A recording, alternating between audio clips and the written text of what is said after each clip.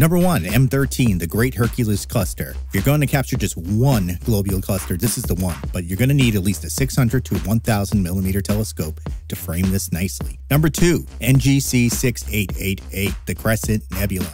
This small little space nugget is interesting looking, to say the least. You can use anything from a wide-field telescope like a Redcat 51 to a Celestron Edge HD 8 to frame this. It looks amazing any way you frame it thanks to all of the surrounding nebulosity. Number 3, IC 1318 or the Seder region Butterfly Nebula.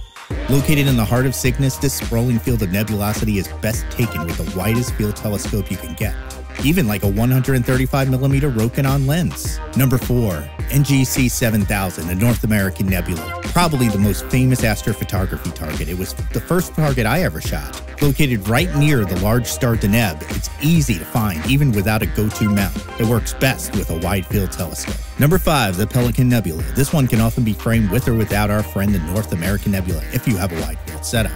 It'll take a 135mm lens or a 250mm lens with an APS-C sensor to get both in one frame, but you could also shoot it on its own. I shot mine with my Astrotech AT115 EDT at 644mm. Number 6, M16, the Eagle Nebula. This is another target that is interesting no matter which way you shoot it. 250mm, great. 650mm, even more great. And 1800mm, just awesome. I took this at 644mm with my Astrotech AT115 EDT. Number 7, NGC 6960, or the Veil Nebula.